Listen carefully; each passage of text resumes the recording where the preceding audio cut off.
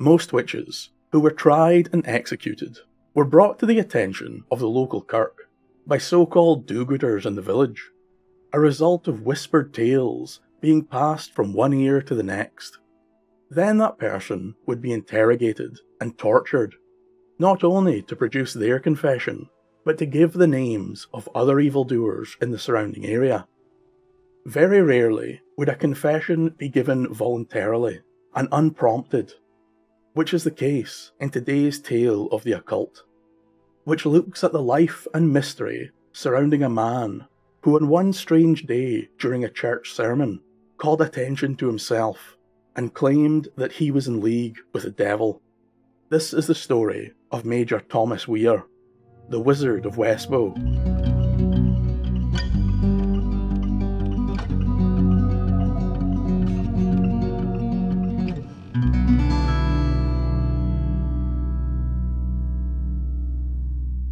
In this video, I will cover the well-known tale or legend of the Wizard of Westbow the way it is known to most people. I will then confront the horrific truth that is masked by history and mythology. This second part will contain some very disturbing acts and revelations. Thomas Weir was born in 1599 in Clydeside near Glasgow. He was descended from a very old and powerful family in the Central Belt, Clan Weir, sometimes known as Weir de Vray.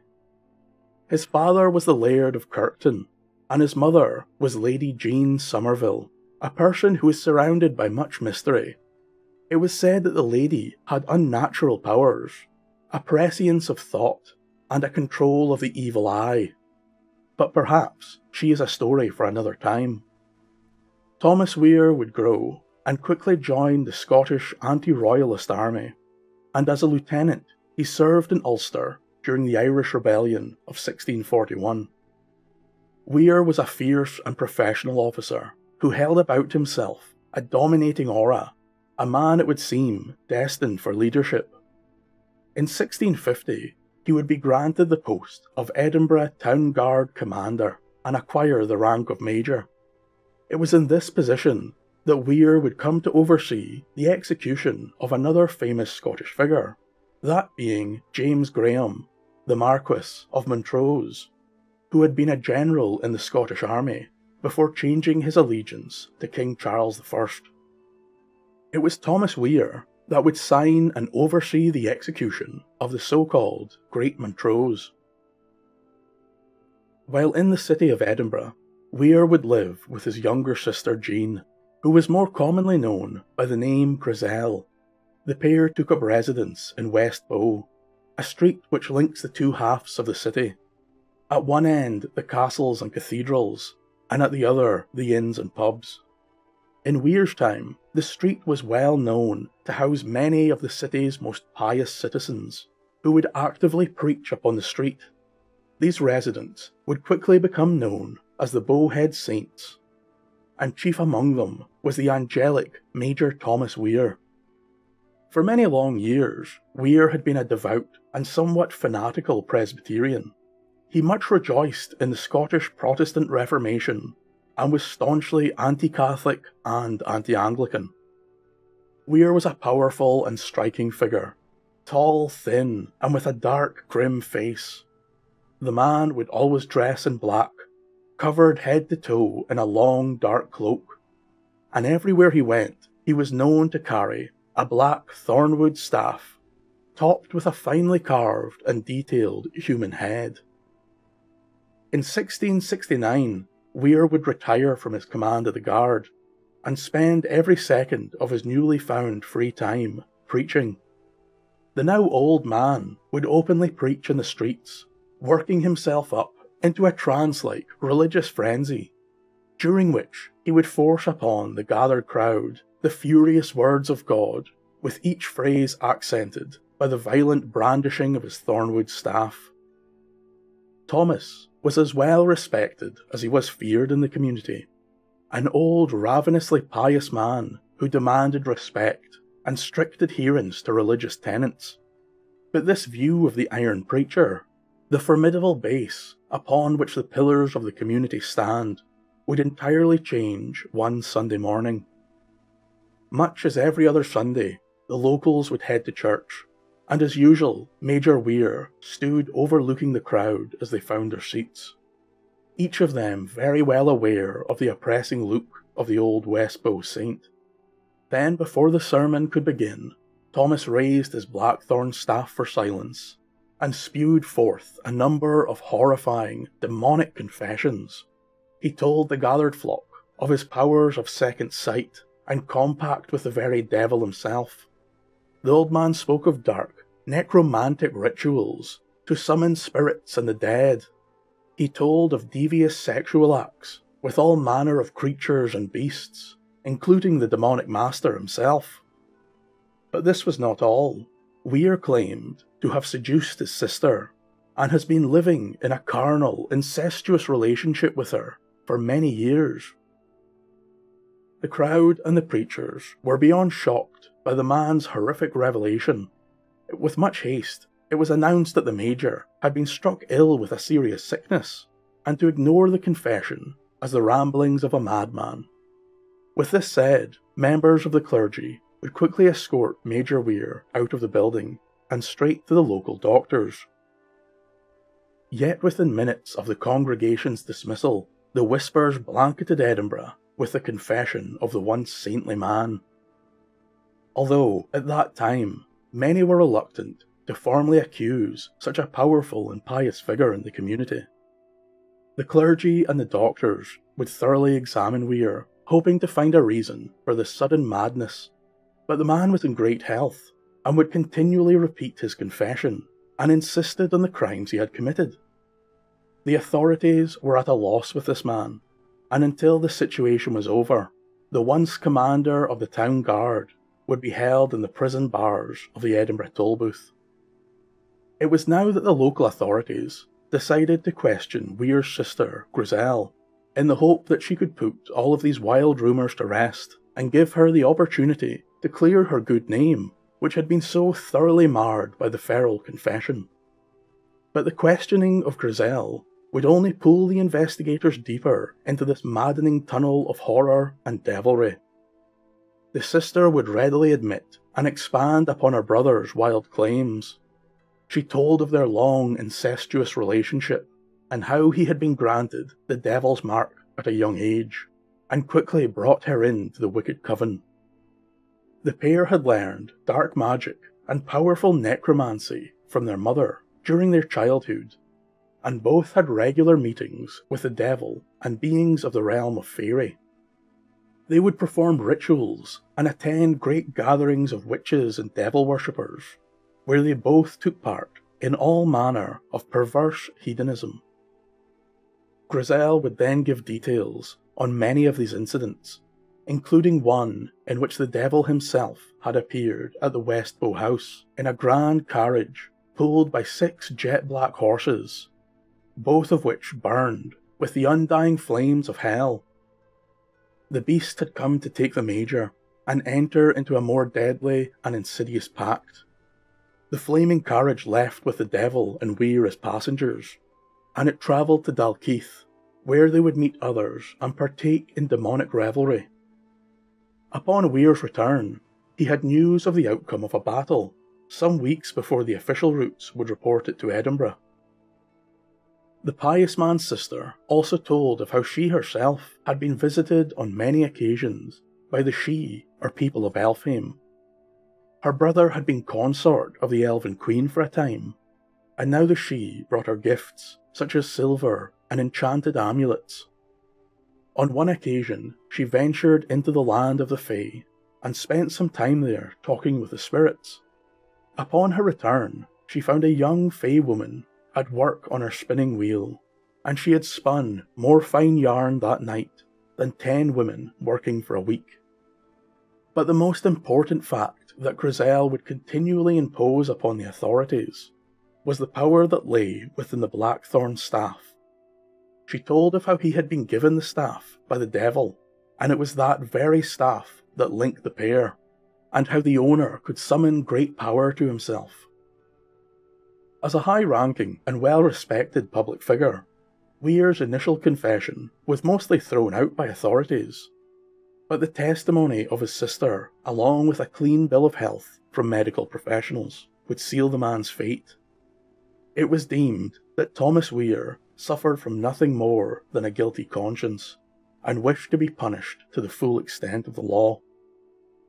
Still with some hesitation, the local authority would have both Thomas and Grizel arrested and formal charges were laid upon them. While being imprisoned, Grizel would warn her jailers of the evil that would befall them if the black staff reached her brother's hand, as with it he could summon to him the devil, and none would resist the beast's terrifying power. The trial itself took place on the 9th of April, 1670. Major Thomas Weir was charged with incest, multiple accounts of adultery, naming many local women, bestiality, and finally witchcraft. His sister Grizel was charged with sorcery, witchcraft, and conversing with familiar spirits. The chief evidence against the pair was their own unprompted confessions. The only other statement was made by an older sister of Weir, who denied the household devilry during their young days, but did claim to have seen Grizel and Weir naked in bed on one occasion. Weir told the court that he was indeed guilty of all the charges, and had once lain with the devil in the shape of a beautiful woman. It took the court very little time to return a sentence of death for both the participants of the diabolical schemes. Thomas Weir was sentenced to be strangled at the stake before being burned alive. Grizel, on the other hand, was sentenced to death by hanging. The pair were led from the court and housed in the former leper colony at Greenside. This wait would not be long, as Weir was taken from his cell on Monday the 11th of April, and as he was tied to the stake, a preacher asked him to repent and pray for the salvation of his immortal soul. To which Weir replied, "Let me alone, I will not pray, I have lived as a beast, and I must die as a beast." After this, he was strangled and burned alive in front of the baying crowd. As the haunting screams rang out from the burning man, the jailers cast the blackthorn staff into the flames, where witnesses claim it twisted and turned like a snake within the fire, and took an uncommonly long time to burn. On the very next morning, Grizel was led from her prison to the gallows, and she also seemed determined not to repent for her sins. In a final burst of energy, as she was led to the rope, the woman tore off her clothes and displayed her naked body, making the scene far more shocking for the pious crowd. Once dead, Grizel was cut down and buried with her brother's ashes at Shrub Hill near Leith Walk. But that is not quite the end of Thomas Weir.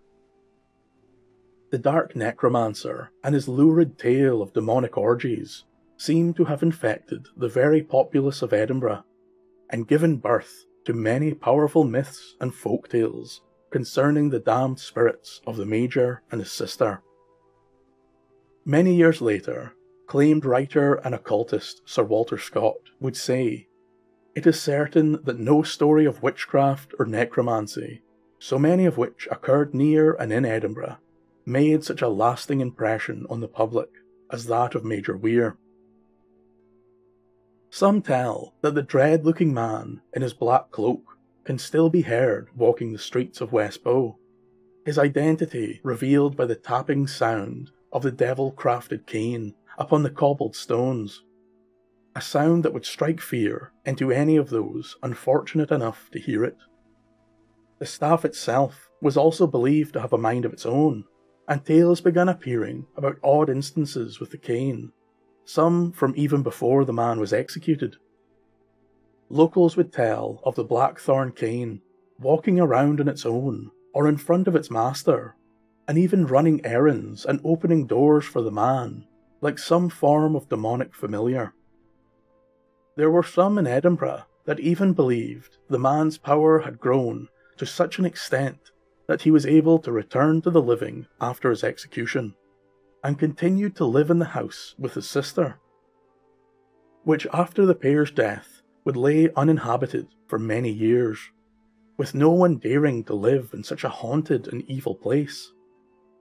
By night, the local pubs were a frenzy of odd stories surrounding the abandoned Weir home. It was said that during the night, candlelight could be seen illuminating the house from inside, along with strange music and haunting laughter. On one occasion, observers would notice the grim countenance of the Major staring out of the window, filled with anger and brandishing the blackthorn cane. But the ghostly apparitions were not only confined to the necromancer, but his sister would appear in the street or house as well.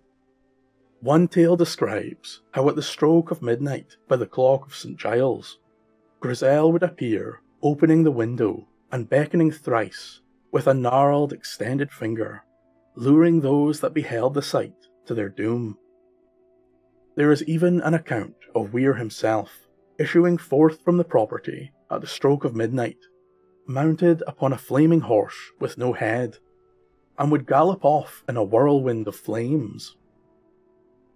There were those that believed the house had become a nexus between our world and the spirit realm, a place where other evildoers would take part in rituals and summonings. Yet most haunting of all were the multiple reports of a large coach, drawn by 6 black horses, thundering down the street late into the night. Unsurprisingly, the home would stay empty for many years, left to rot and decay, while the fearful public allowed it a wide berth. It was eventually purchased 100 years later, in 1780, by the ex-soldier William Petullo, a man who disregarded the superstition surrounding the home, and was more than happy to pay the low price. The second the ink was dry on the documents, rumours flooded the city. The necromancer's home had been bought, and someone brave or foolish enough dared to enter.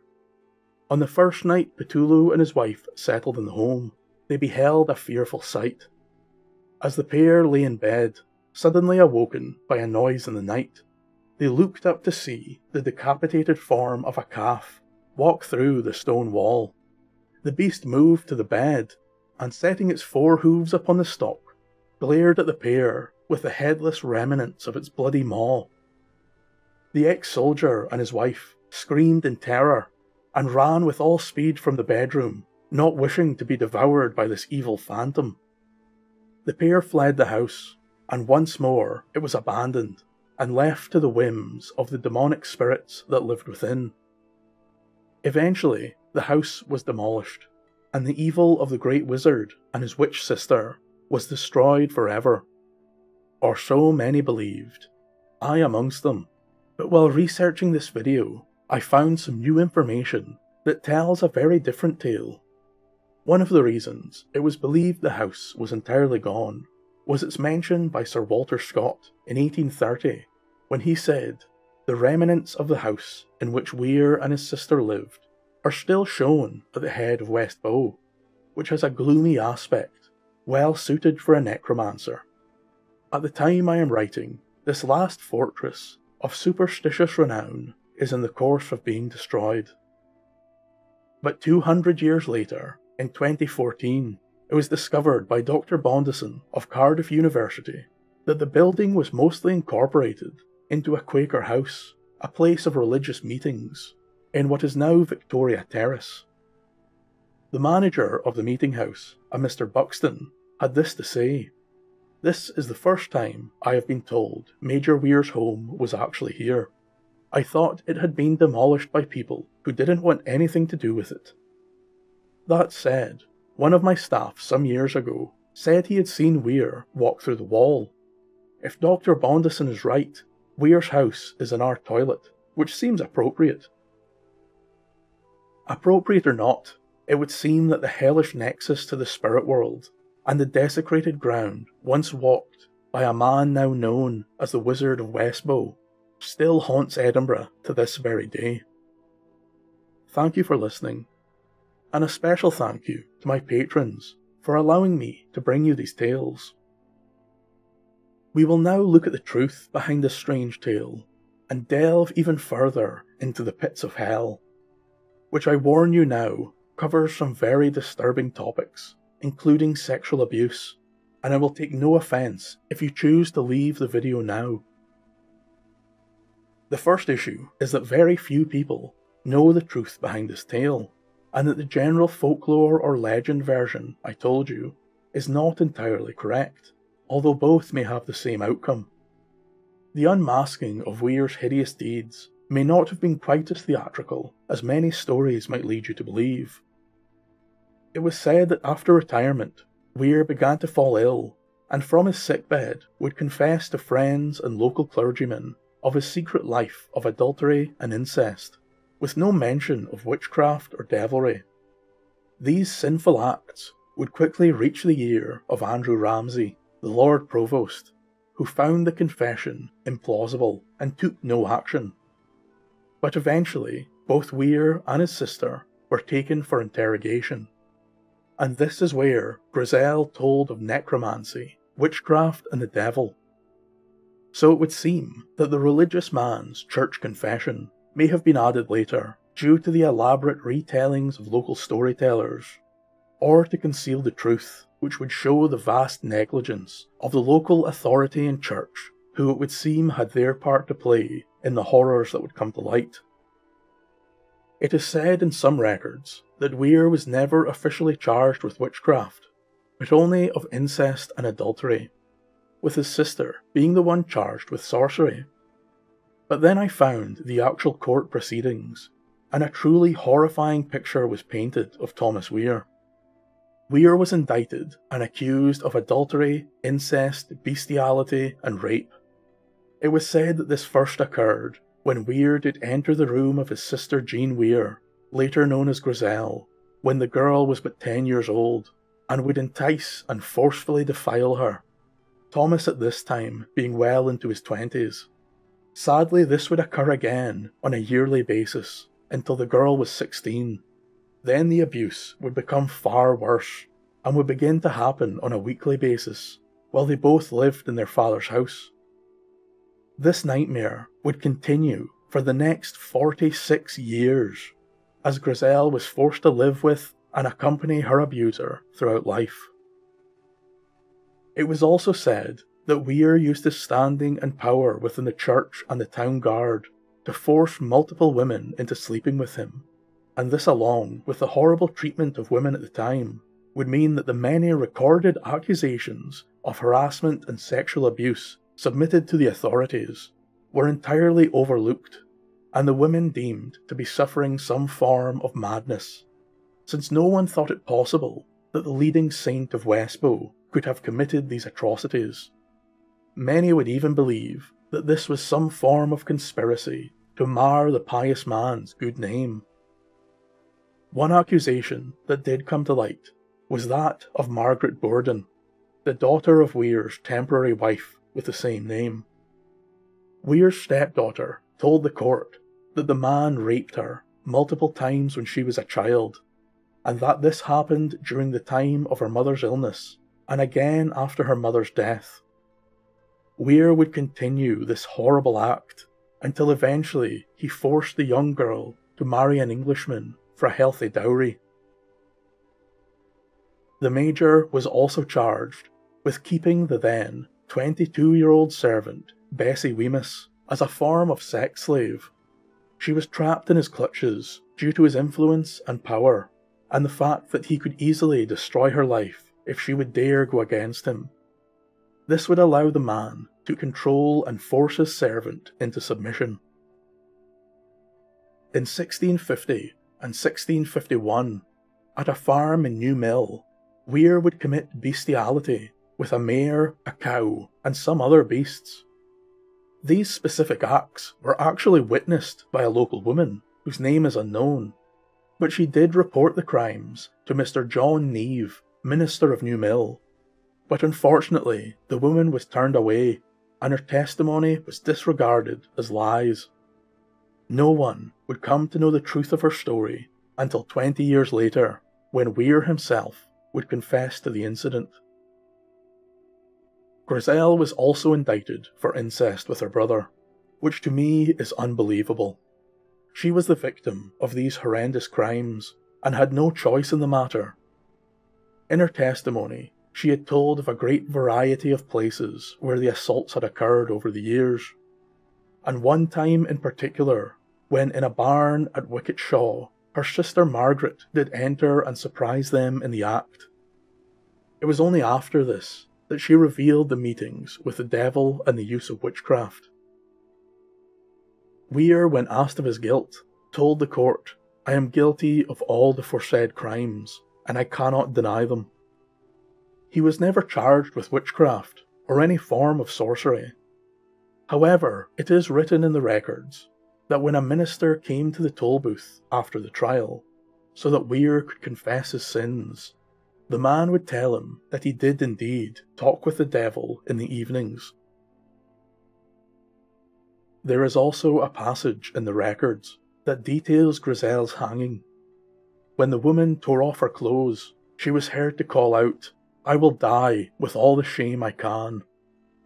These are the heart-wrenching final words from a woman who was completely innocent and lived through more horror than can be possibly comprehended. Grizel, or Jean, is usually a second character in the tale of the Wizard of Westbow, and her true story of the 60-year nightmare she suffered at the hands of a sick, twisted, wretched individual is seldom told, and mostly overshadowed by interest in the occult and supernatural aspects of the story, a crime for which I must accept some guilt. This is the reason I have endeavoured to include the true story of Thomas Weir and the horror he inflicted on the women of Scotland. It is my belief that upon being questioned about her brother's crimes, and knowing how often his influence in the church and Edinburgh society had allowed him to continue his horrific abuse, that Grizel damned herself by telling the tales of witchcraft and devilry that would ensure both the death of her brother and herself. This was the tortured and tormented woman's only way of escaping a beast far more real and evil than the devil could ever be. Remember that Grizel was an innocent woman, put to the death for the crime of being a victim. The world is a dangerous place, not because of those who do evil, but because of those who look on and do nothing.